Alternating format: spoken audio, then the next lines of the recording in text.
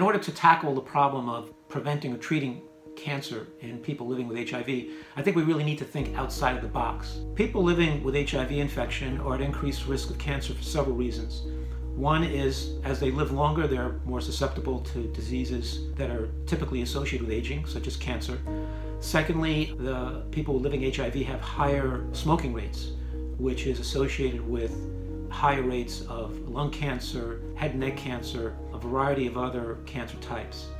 And thirdly, people with HIV are more likely to develop HPV-associated cancers because of the immunosuppression that may occur in the context of HIV infection.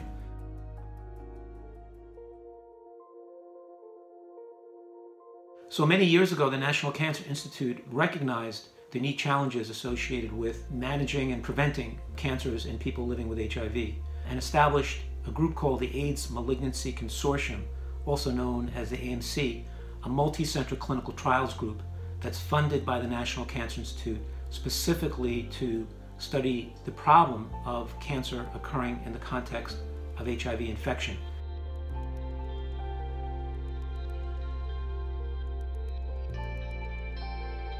For the past 14 years, I've served as the vice chair of the AMC, and I'm now moving into the position as the group chair.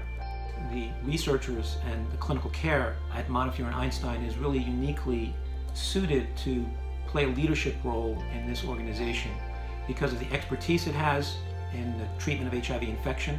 Einstein is one of a handful of centers funded by the NIH as a Center for AIDS Research, or a CFAR. It's also a center that's funded by the National Cancer Institute specifically to do cancer research.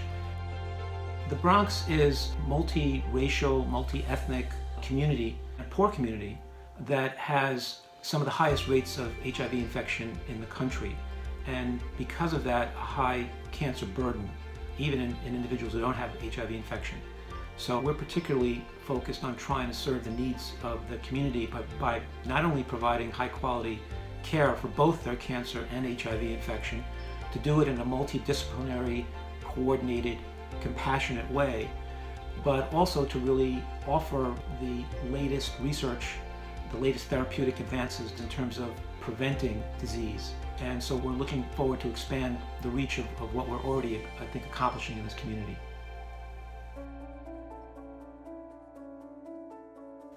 The overarching goals of the AMC are to reduce the mortality and disability caused by cancer occurring in people living with HIV infection. And one example of that would be the ANCHOR trial.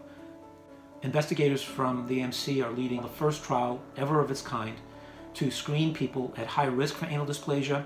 This is a precancerous lesion, to identify it and to treat it, to see if we can prevent anal cancer from ever occurring in the first place. And if we're successful, we'll establish a new paradigm for the screening and prevention of a potentially deadly form of cancer that afflicts not only people with HIV infection, but also people who don't have HIV infection.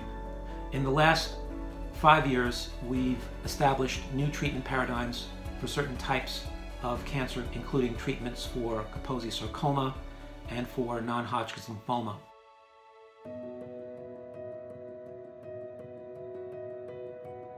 We've also demonstrated the safety of using some of the most modern therapies that are highly effective, specifically cancer immunotherapy. And that's important because one might assume that immunotherapy in an individual who has HIV infection, whose immune system may not be perfectly intact, may not benefit from that therapy. That's a huge advance, and we plan to build on that. Secondly, we'll continue our efforts to develop screening strategies to identify patients at risk for a variety of cancer types, such as CAT scans to screen for lung cancer.